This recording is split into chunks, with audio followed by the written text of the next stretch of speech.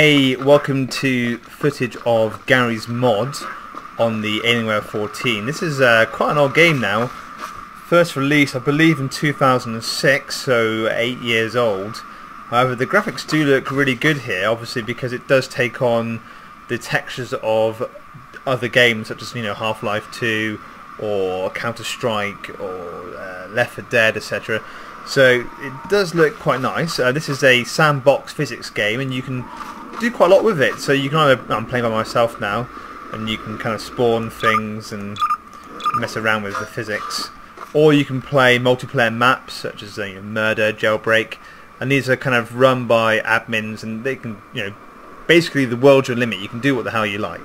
So this is on completely maximum graphics quality. If I quickly show you, I have got this in windowed mode, as for some reason Fraps did not like it at all in the full screen mode. So I'm going to options here, video 1920 by 1080, pop to advanced, model detail high. Everything is on high or very high, is basically the maximum you can get it, including anti-aliasing and the filtering mode, completely maxed out.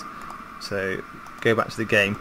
The frame rates do not drop below 30, they do not go above 30 either, so I believe it's capped at that level. That's even if you put the VSync on or off, so that's worth bearing in mind. But obviously 30 is perfect. You wouldn't recognise it if it was any higher than that. So I'm just going to quickly walk around to see what the textures are, and as I said, there's no slowdown, no stuttering. I'm just whizzing around here. Obviously it's not the most graphics intensive game out there, compared to, say, Crisis 3, but once you spawn lots of objects, it does push the physics side of the GPU, and you can actually crash the game depending on what you drop and how many you drop. If I quickly show you, so I've got a queue. So this thing here is quite big. I'm dropping 1 here, but if you were to spam the key and drop 20 or 30, the frame rates would drop down to 1, so I'm not going to advise you to do that. But I'm just going to drop a few things and have a little play around. The sofas. I'm sure these are plastic crates. So I'm going to whip out my SMG.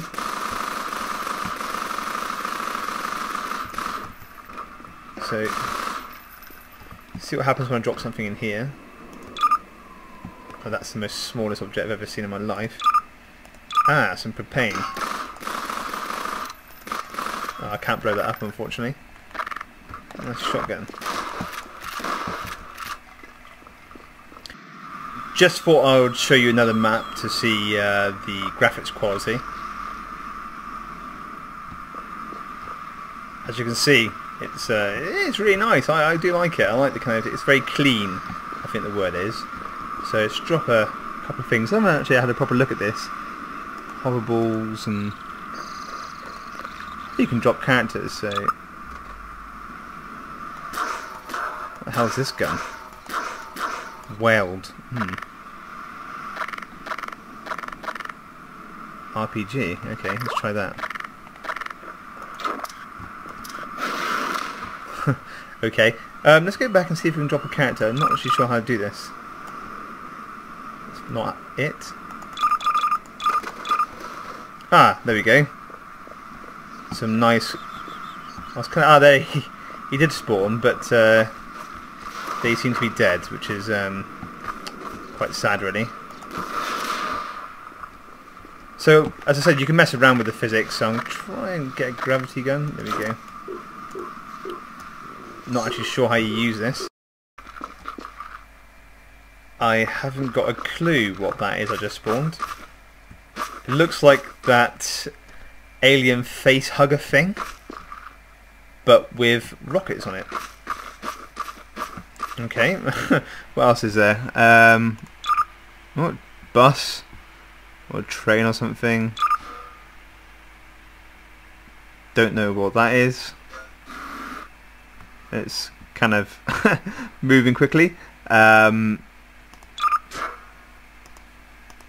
Wheels.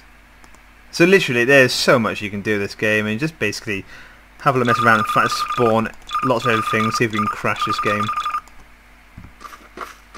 Oh, I'm not sure where they spawned. Oh well. Obviously Half-Life 2, so...